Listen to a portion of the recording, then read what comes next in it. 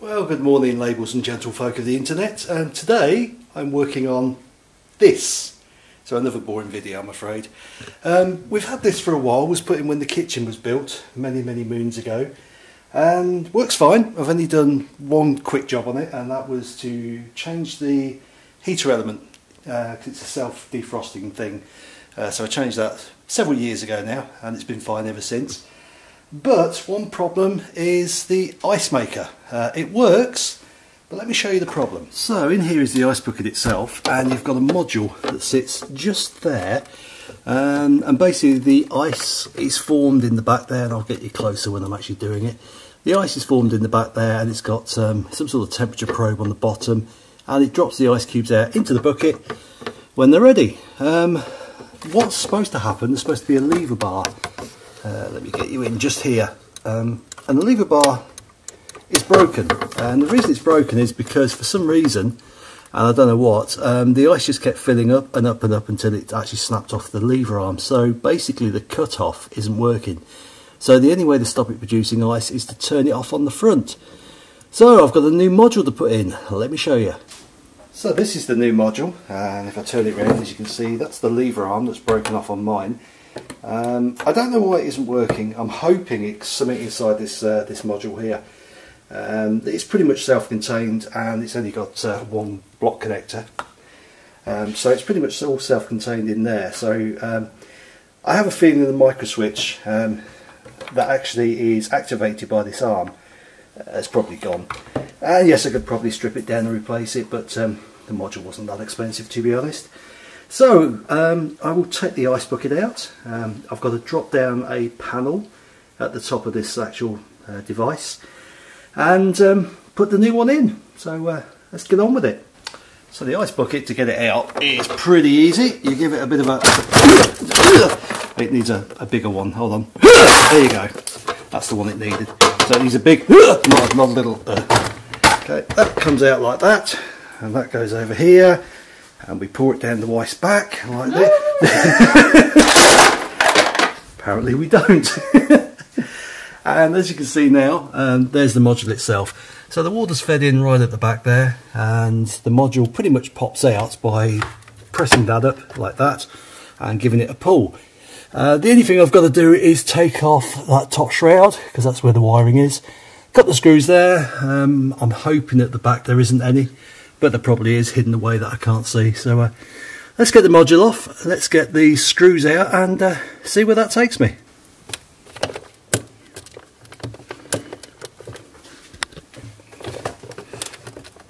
Wiggle it, just a little bit. Yeah, wiggle it. Why do I try doing this with one hand? Hold on, even better. I've got a camera assistant. So that gets pushed up, give it a wiggle, wiggle, wiggle, wiggle, wiggle, wiggle, wiggle, wiggle.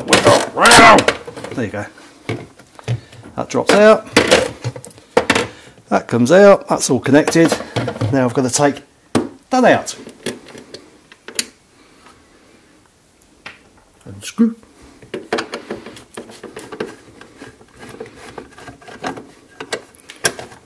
To screw. Oh, hey, there you go, it does drop down. That was easy. So there you go, all I've got to do now is disconnect that. Yes, thank you. What did you do? Pressed a button. Pressed a button. So just got to disconnect that and then put the new one in. Simple as.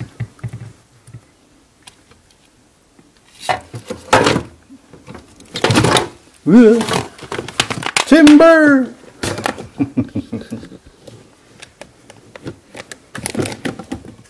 Look at that. Unplugged. Place it somewhere carefully somewhere else. Put it in the sink. Carefully done. You didn't look that there was a glass in the sink, did you? Yes. One of your whiskey glasses, so that's alright. It's fine. Right, that in there. This is where I find out it's the wrong one. Ooh, look at that. Works. That goes back up there. Where's that wire go through? Didn't look at that bit, did I? I'm assuming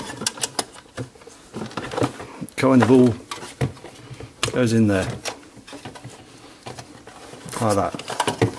So that stuff clips up there like that. That goes in there like that. Oh, look at that! Perfect. Right. Screw. Are the holes lined up? There's a question.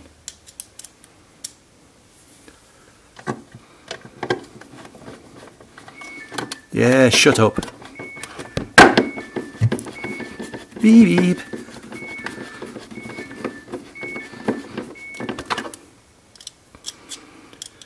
That like that. That like that. I've got to say, I'm impressed how easy this is. Even I can do it. Even you could do it. No, I don't think so. Right. Tape off. Don't know why they want to stick tape all over it, but wow, nothing like going overboard. Have some tape. Thanks. Also, I never give you anything. Right, that goes in there like that. That goes in there like that, and they have to go in there like that. So that pops in the hole at the back. Yeah, whatever. That, by the way, is the alarm saying we've got the door open. Yeah, I think I know. Alright, let me check this, because that's not going in there very easy. Just me. That in there. I know what I've done. It doesn't come with the rubbers. Right, I forgot my protection. I forgot my rubbers. What was that titter for? You're being rude. No, not me. Never. Right, so that in there, like that. Those have got to go in there, like that. Got to feed that into the hole at the back there, like that. Give it a push. Make sure that's lined up. Yeah, this is easy. It's in there, that's in there, they're in there. Done. No, you're not. There's a great big thing on the draining board. No, that's alright. Full of ice. Full of ice. Full of ice. Wow. Full of ice. Right, hang on. Let's move the... What? Right, go for it. Oh, you're going to put all that ice back? Yeah. Oh, I thought you were going to chuck it down there. I'm not going to waste good ice. No, you're going to want a whiskey later, aren't you? Nah, I don't drink. Teetotal. Oh, Teddy's dropped an ice cube. Are you going to get it? There we go. That slots in there like that. You give it a bit of a... to get it back in. Yeah. There's the ice coming out. And now, in theory, let me get you in there. When the ice gets to a certain position, that should pop up, and it's actually above the height it needs to be at the moment. So that then goes to about there, clicks off, and stops producing ice. So I'm going to shut the door, and we'll know in a few hours whether it works or not. In theory, it should fill up because the sensor on the bottom isn't sensing ice in there, so obviously it's not at temperature to dump it all in the tray. So in theory, when I close this up, in fact I could probably test it now. I could probably press the button and hold it in and maybe fool it into thinking that it needs to fill up. So let's see, it takes a few seconds. So hopefully you can see what's going on.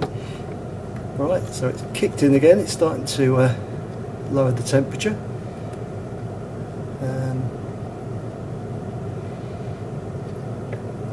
Okay, it's not filling up at the moment. Maybe it takes a couple of seconds to register, who knows. I know there is a test button on the bottom, so I'll press that in a minute if this doesn't work.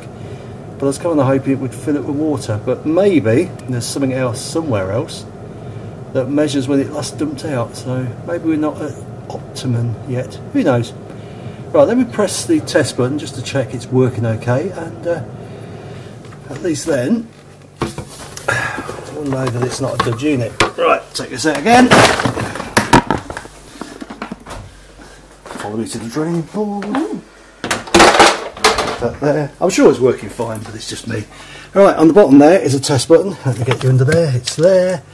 So you press it up. It takes a bit of force, but there you go. So that's what it basically does. Gets there, twists itself to dump and crack the ice out, which is good. So if I press that button in, let's see if that's enough to pull it over there. Let's see if that's enough to make it work. There you go, and it's filling up.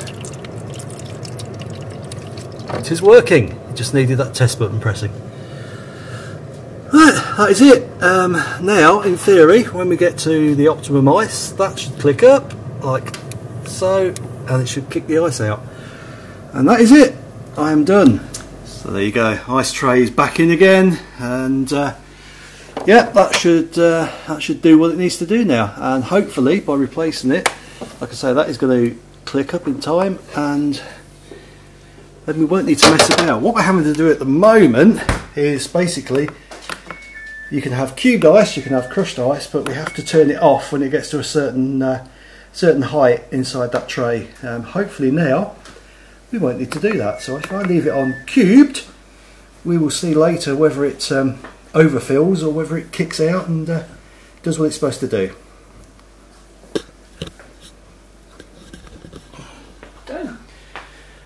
So, thanks for joining me. That was a quick little video.